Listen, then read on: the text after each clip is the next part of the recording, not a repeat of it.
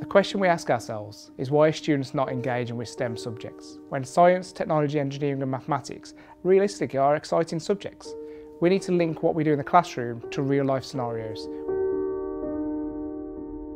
Engineering is about taking ideas, taking new science, new technology, working out the maths and turning it into something really special. And today is all about introducing you to the whole world of STEM. Today we're at Rowley Hall Primary School and we've brought in a range of Windows 10 devices. They're hybrid devices with detachable keyboards because that allows us to run a range of activities. Each 20-minute activity is designed to capture the students' imagination and ignite their passion for studying STEM subjects. In our school, science and technology are taught as quite separate subjects. We do try to link them where possible, but it is very hard to do. Whereas seeing this today is showing how that could be done through technology to engage children more. The 6 activities we have is bridge building with Lego, where we're using a tablet to basically record that and then play it back. We have turtle graphics, so for that we're doing math shapes, and they've got to find a relationship between the shapes they're drawing, which are regular polygons. Then we have another bit of Lego where they're building a prototype fan, and they're using some Lego software for that as well as Lego, which is fantastic. OE Cake, which is a wonderful little physics-based drawing app.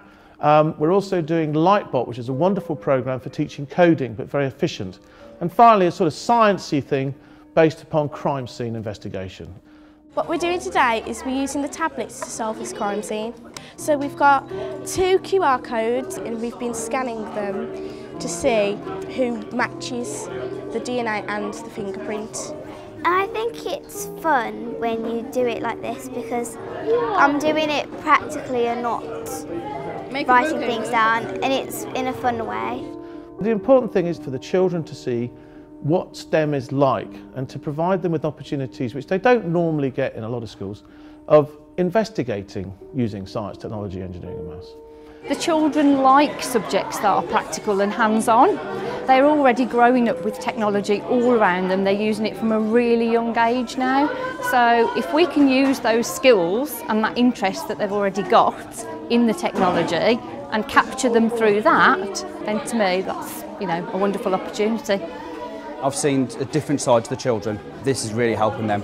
I think it gives the children purpose and makes them realise why mathematics and science are actually an important part of their curriculum, and it just makes it more worthwhile for them.